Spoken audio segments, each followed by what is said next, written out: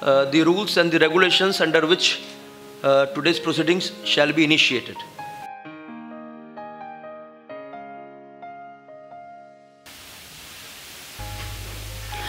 Lordship, I am counsel from the petitioner's side. If the Lordship permits, I would like to proceed with the fact of the case. Yes. Highly obliged. Statement of the fact. Benedict, a French boy, have completed his 20 years and now for higher studies in medical, he is going to Scotland and UK. Highly obliged. First argument. Whether the marriage solemnized between Sandra Kaur and Benedict is a valid marriage or not.